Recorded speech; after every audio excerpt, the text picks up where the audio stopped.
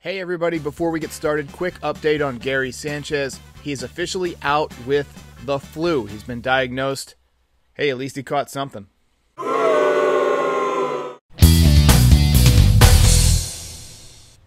So today is a day that a lot of us Yankees fans have been looking forward to. Deivi Garcia making his televised spring training debut for the Yankees.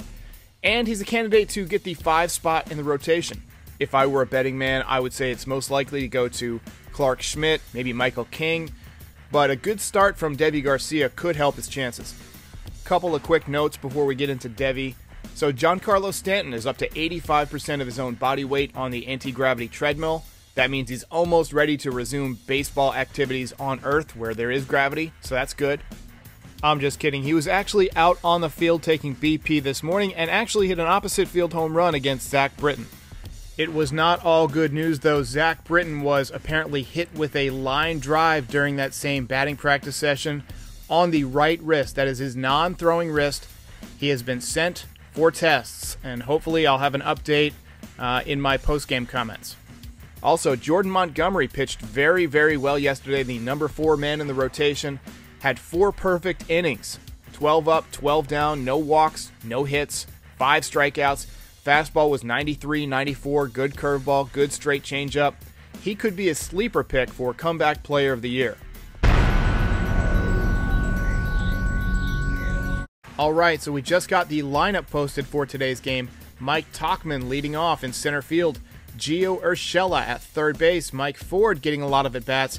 He's at first base. He's looked good both offensively and on defense. Miguel Andujar back in left field. Clint Frazier, defensive whiz, in right field. Kyle Higashioka at DH. Chris Iannetta catching. Tyler Wade at shortstop. And Tyro Estrada at second base.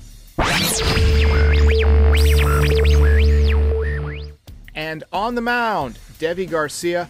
I'm actually recording a podcast episode, not one of these typical on-camera podcasts, but an audio version of my podcast available on all of the platforms about Deivi Garcia today. So I'll talk a bit more about him.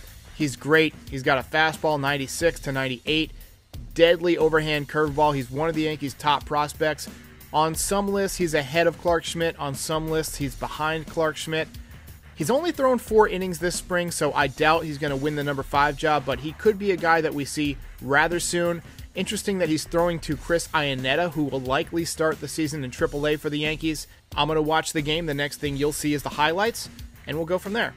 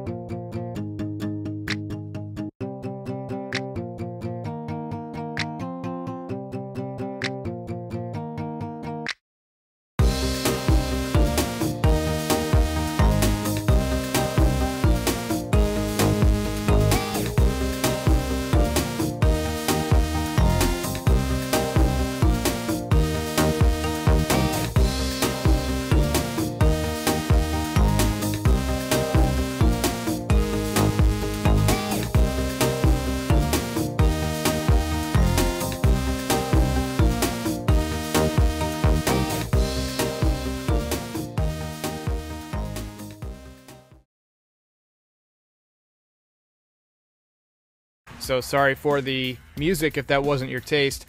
I had no audio for the broadcast, so I had to use some non-copyrighted music.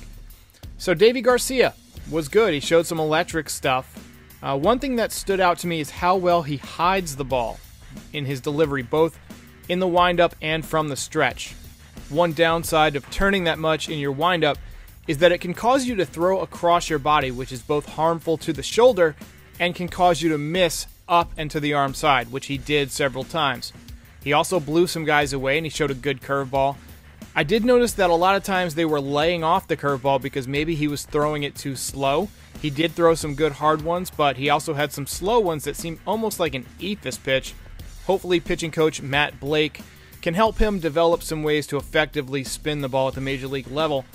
They didn't have a radar gun on him, so I don't know how hard he was throwing. I didn't find any pitch effects for this game.